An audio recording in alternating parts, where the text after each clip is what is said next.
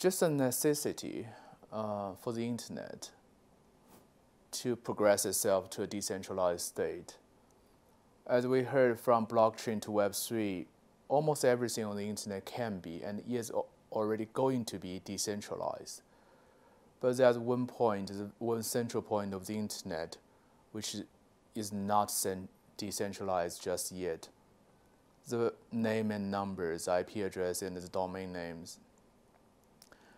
This part of the internet leave a potential huge vulnerability as a central power point and subject to grab by power-hungry individuals and institutions.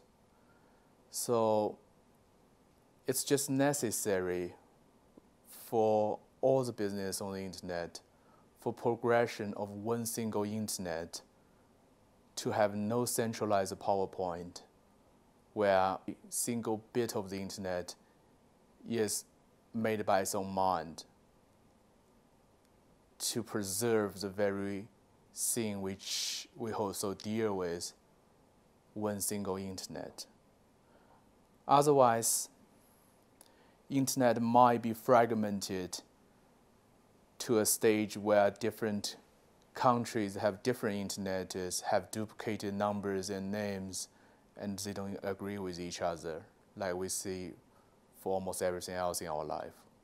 So it's just a necessity for the future progression of the internet.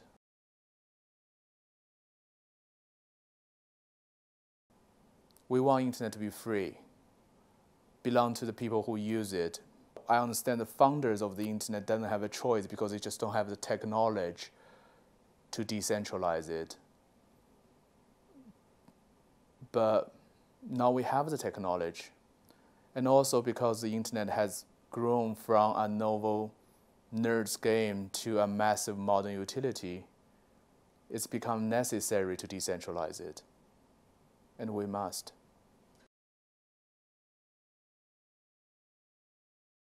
The commercialization of the number and name has been existed for over decades.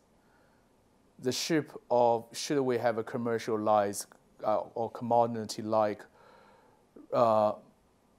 market for both name and numbers, IP address and domain names has sailed a long time ago, and that is not what I'm advocating for because it's already there.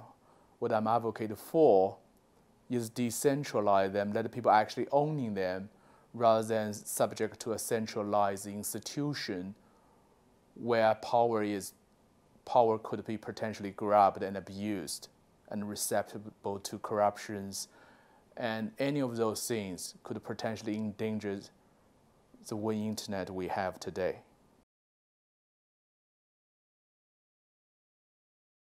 I believe the internet is safe with everyone. The internet is safe when everybody owns their own registration, everybody runs their piece of the internet, and there's no centralized power where I could potentially be susceptible to unstable grab.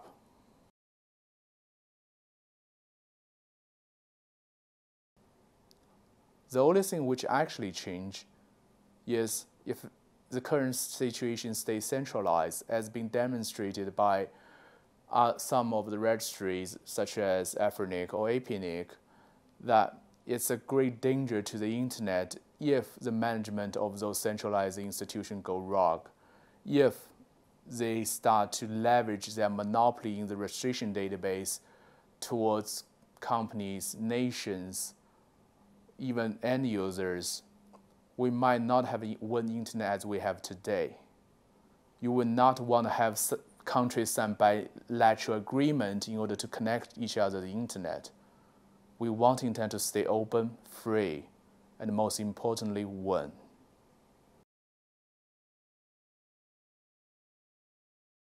Because IPv6, which has 2 powers 128, it has more numbers than every cent on Earth, is free accessible to every single person. Because of vast number and the nature of infinity of that number, there's no danger for anyone lose access because of the pricing. IPv4 internet will eventually transfer to IPv6. Yes, IPv4 today is a scarce resource. As every industry expert would tell you, that's a temporary situation. And already 80% of the backbone of the internet, most majority of the service on the internet, such as Google, YouTube, they are accessible in IPv6. So, no, I disagree that anyone's rights to access the internet will be taken away. If anything, the cost of number is minuscule compared to the cost of device, the cost of fiber link, the cost of your mobile plan. As an example, an IP address today, even on IPv4 internet, costs you a few dollars a year. That is far less than the barrier than any of your end device. For example, your mobile phone could be hundreds of dollars. Your mobile subscription plan could be tens of dollars a month. IP address is not the barrier for the access because it's so minuscule to the total package needed to access the internet in the first place. As a matter of fact, that people are realizing the dangers, that more and more businesses and more government I talk to that recognize the only sensible way for us as a human to move forward is a decentralized internet where everybody makes decisions of their own.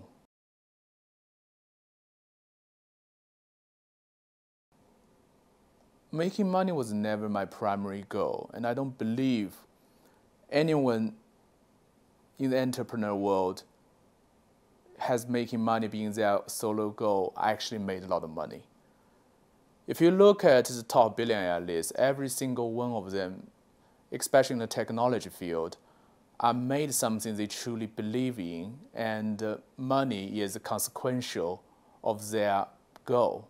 It's not the goal itself. Because at the end of the day, the market will exist with or without centralization, with or without this reform.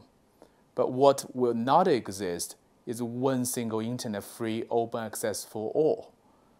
And that is something we need to think about for our next generation. The loser of a centralized internet is potentially those persons trying to utilize those power. When there's a concentration of power, there are people after that. And whoever after that concentrated power trying to abuse it, they lose, obviously. But I don't think there's any sadness on that.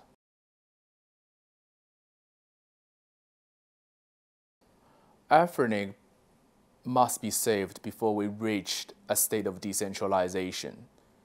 After decentralization, the Regional Internet Registry might or might not be needed anymore because there's no reason for them to be here to guarantee the uniqueness. But before that happens, in order for internet to function, the FireIR must stay stable and be saved. It's in everybody's interest, including mine.